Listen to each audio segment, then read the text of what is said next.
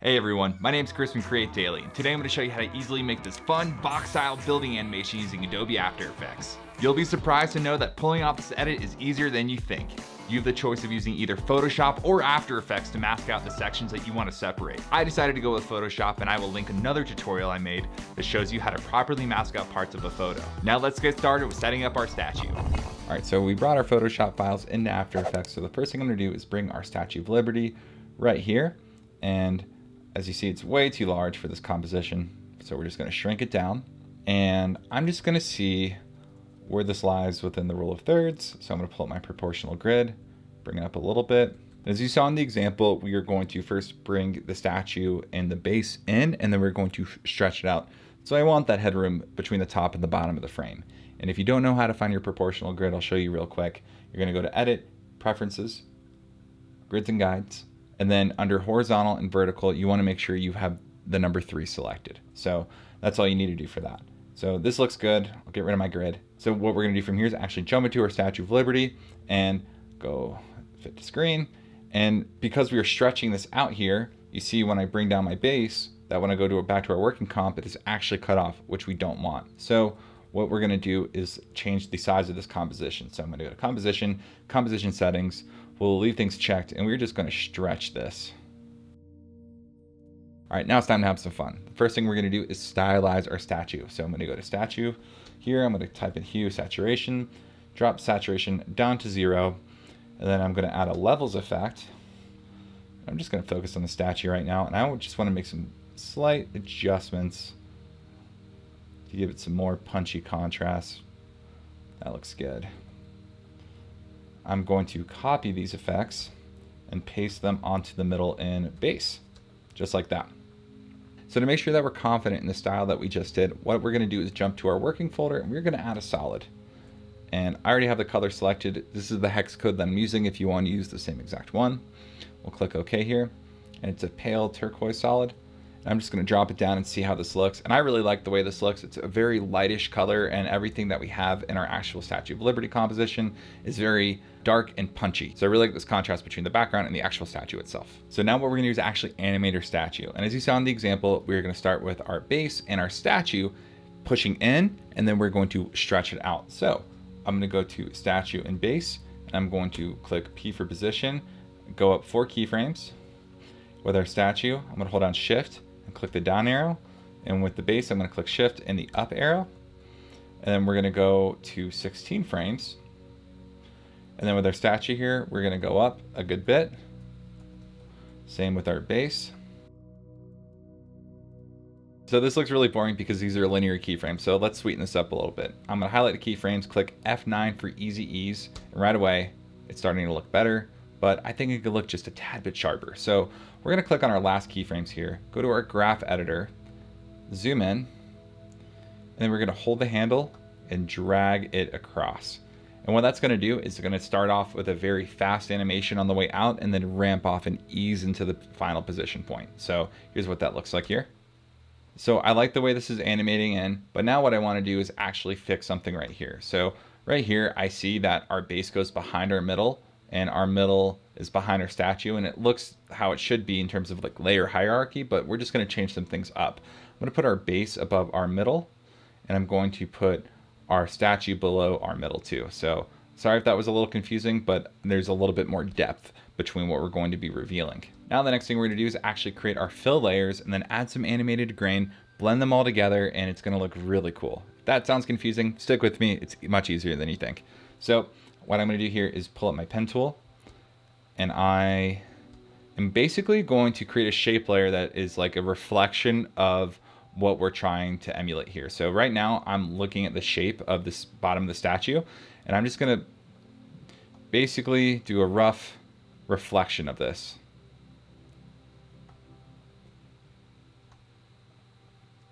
If we want, we can make it a little bit larger. We can change the colors later, so that doesn't matter as much. And I'm going to change this to Statue Fill. I'm going to drop it below the statue itself, and then I'm going to parent it to the statue. So now it's going to animate with it. So we have our starting point.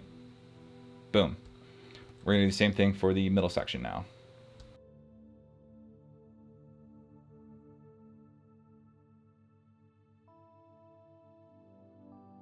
The next thing we need to do is create some animated grain. So I'm going to go to composition, new, we'll label this animated grain. We're going to change the specs here to 1920 by 1080. And then what we're going to do is add a solid. It could be any color. And then what we're going to do now is add a fractal noise.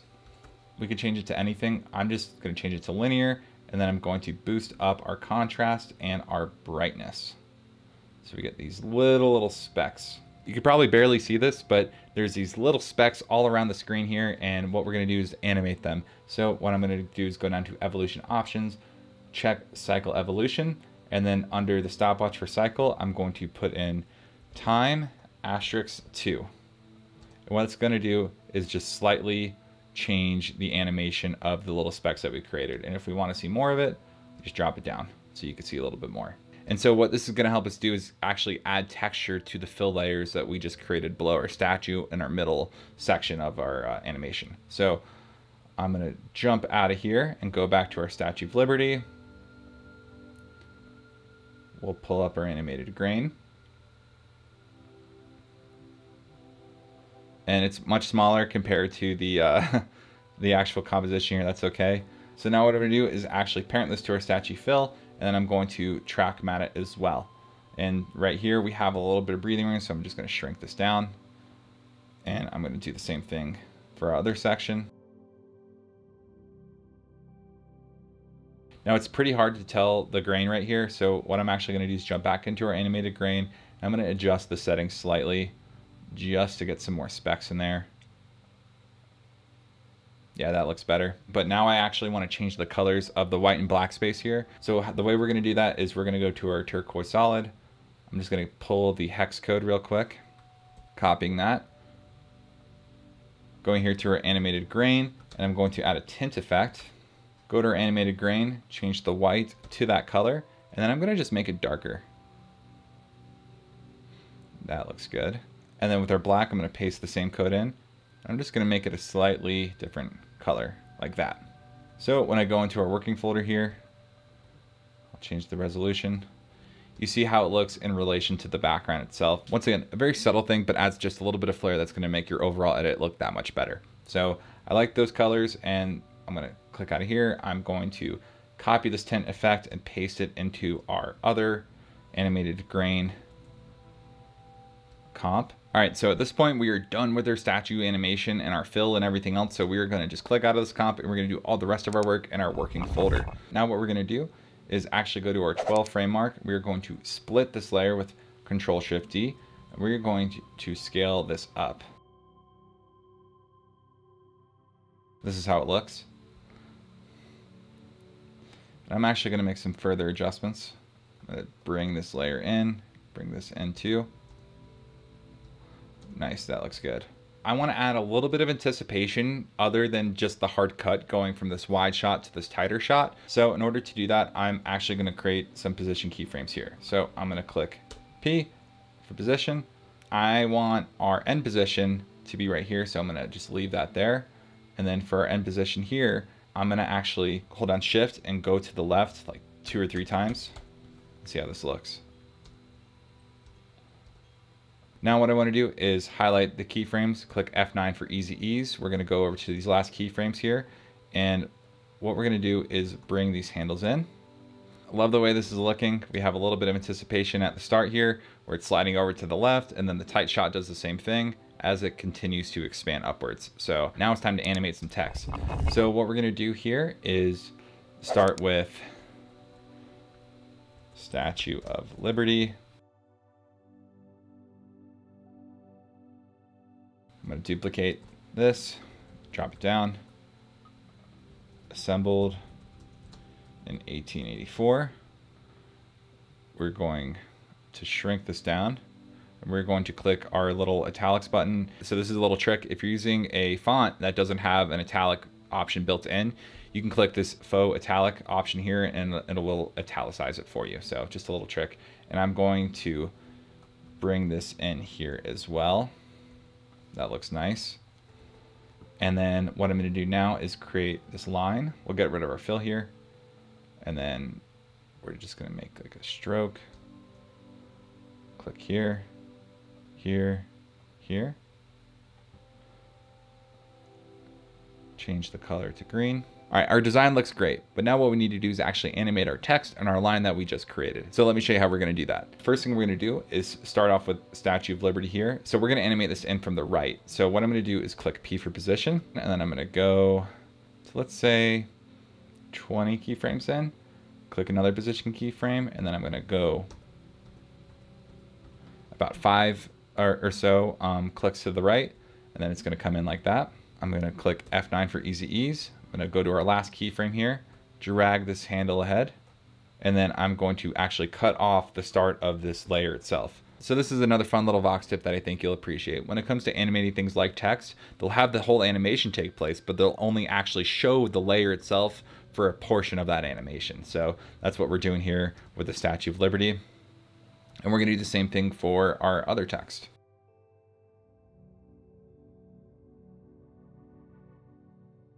Now what we need to do is animate our line, and we will call this line 1 since we're going to be animating 2 different lines. I'm going to add a trim path to this. Within our trim path, we're going to drop down and bring our endpoint here. And then now with everything being zeroed out, animate it in. Same thing with the keyframes. If we feel like this is too fast, we could always draw it out too. You know what, I kind of like that with the line coming in first. I didn't think I was gonna like it, but I do. So we're just gonna leave that. Now I want to stylize our line just a little bit. So we're gonna go to our shape here. What we're gonna do is go to stroke, change butt cap to round. That's just gonna make the ends round before they were a hard edge. And then we're going to add some dashes.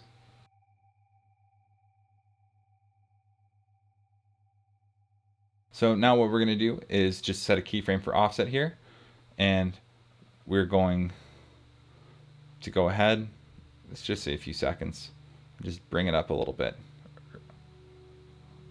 So here's how it looks. That's a little fast for me, so I'm just going to stretch these keyframes out. Yeah, that looks good. And as you saw, we can increase the number of dashes that we have if we want. We can keep it shorter. It's really up to us on how we want to stylize this. All right, so this is looking great. And the next thing we're gonna do is go down to our middle section and do the same thing. So I like the pacing of having this up for like 2 seconds or so, then going to the next slide. So we're gonna go up here to the 2.5 second mark here. I like the way this is looking. Now what we're gonna do is actually parent everything to our Statue of Liberty, and we will just call this statue large, and we will call this wide.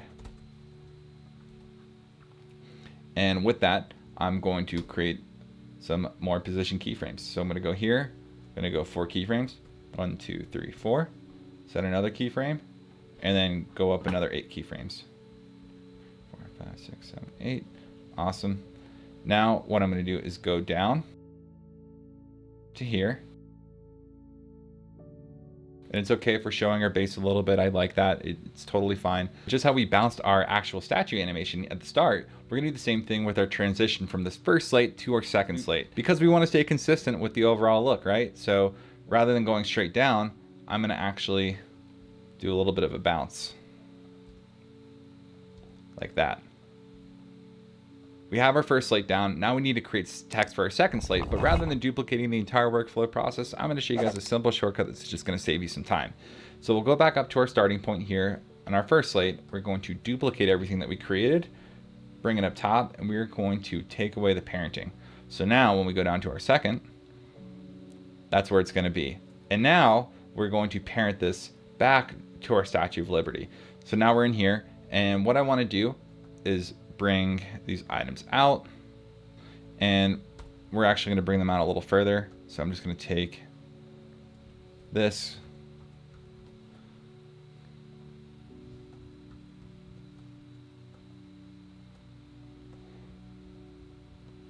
sweet. So that was a fun little shortcut. We just made some micro adjustments. Now what we're going to do is actually change our text. So I'm going to change this to pedestal. Yes, I had to look up how to spell this. And then we are going to change our subtext to completed in 1886. Man, I love the way this looks, but now it's time to add some sauce. So let me show you how it's done. The first thing we're gonna do is create our grid. So I'm going to go to new composition. We will just create a new grid here. I'm gonna add a solid layer. It could be any color. we're going to add the grid effect. We're going to change corner point to width slider, bring this up, rotate this 45 degrees.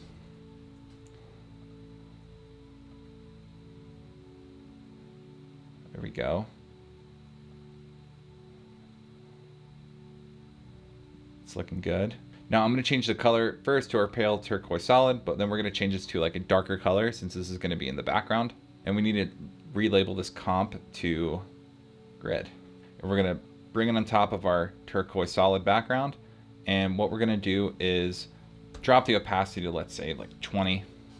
And we're going to add an expression. And I have it right here. I'm going to hold down Alt, click, and then paste in this expression here.